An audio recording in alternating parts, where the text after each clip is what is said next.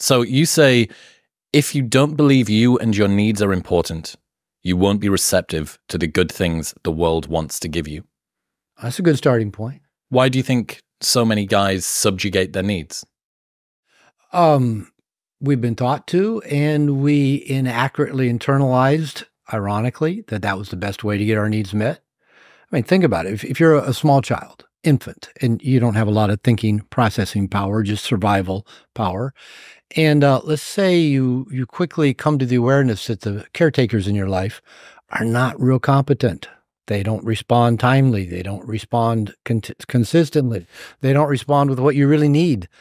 And so what you learn is, well, maybe if I get rid of my needs, or maybe if I become needless and wantless, I mean, this isn't thought, it's just emotional survival reaction.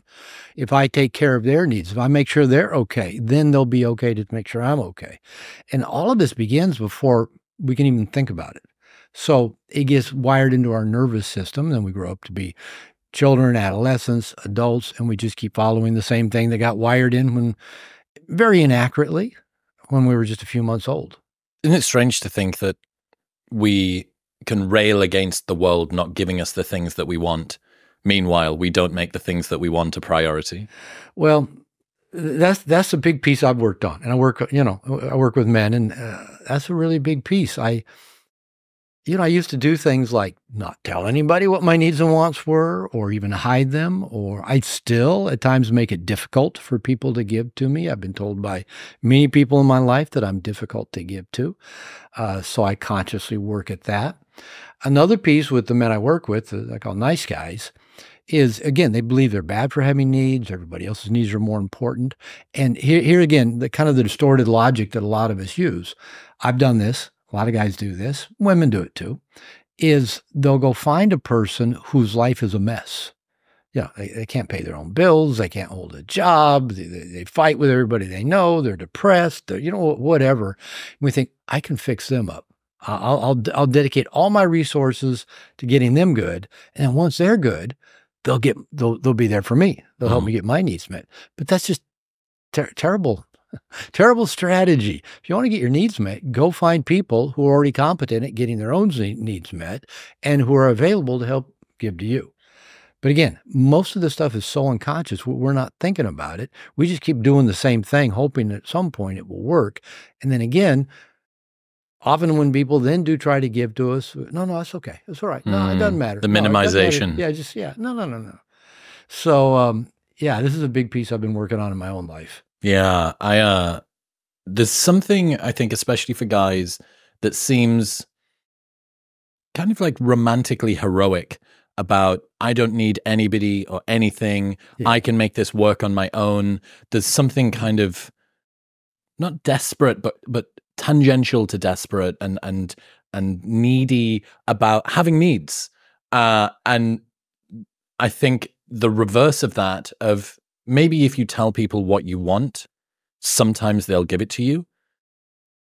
Reframing that so that it's something which is aspirational to do, I think is a hurdle that many guys may struggle to get over.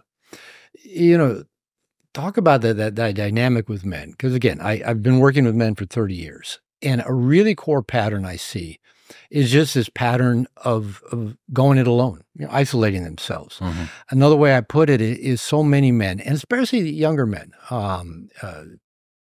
millennials, generation below, they grew up with the internet. It's like that's all they need. They hang out. I call it, they hang out in the nursery. Nothing's required of them. Nothing's demanded of them. They get all their connections on social media, spend all their time on the internet, binging on Netflix, playing World of Warcraft, smoking dope, drinking, jerking off to porn. And that's their life. And to actually go connect with other real life human beings who could actually nurture them, fill their bucket, give them social connection, it feels like they'd have to give up too much. They have to give up all this other stuff over here that consumes them. And maybe even, I think there's a fear that they might even have to reveal too much of themselves and reveal how shallow and empty and non-productive their lives really are. And so they just keep doing the same thing. Yeah, when you're siloed off, no one is peering in to look at exactly how are you spending your day and exactly what do you think and when do you get out of bed. You've got this great quote where you say your mind would rather manage old and familiar anxieties than confront new and unknown ones. And I think that's exactly what you're talking about. That's just a given. You know, the devil you know is better than the devil you don't know. And for so many men, I liken it to, I call it an emotional tree fort.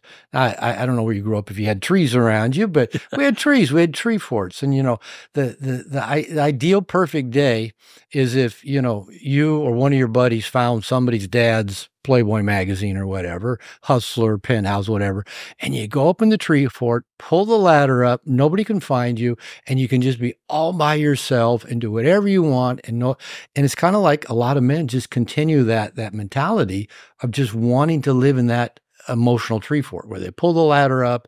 Nobody can track them. Nobody knows what they're up to. They don't have to get real, accountable, vulnerable with anybody. And then we wonder why, you know, statistically, you read how many men are isolated, lonely, depressed, the tolls that it takes on us physically, emotionally, early death. Look at any, you know, in this country, any of the, you know, the multiple shooters, it's all lonely, isolated white young men. And you know, now is men, you know, men going their own way, incels, just, you know, they're just, you know, just saying, hey, we're advertising it now. We're in the club of guys that basically aren't in a club. Yeah, they self-ID in their isolation. Yeah, exactly. It becomes their identity. And then it also then becomes easier to blame somebody, something outside of you, whether it's women, society, culture, feminism, you know, whatever. Well, let's blame them for my isolation. And I was speaking, I was at a retreat this weekend with about 40 men, and I spoke to them about this. And, you know, if I had to pull a number out of my ass, I'd say, you know, maybe 80% of the isolated, lonely men are isolated by choice. Not because they've lost a partner, not because they've had an accident or an illness or a major financial setback. It's by choice. It's their preference.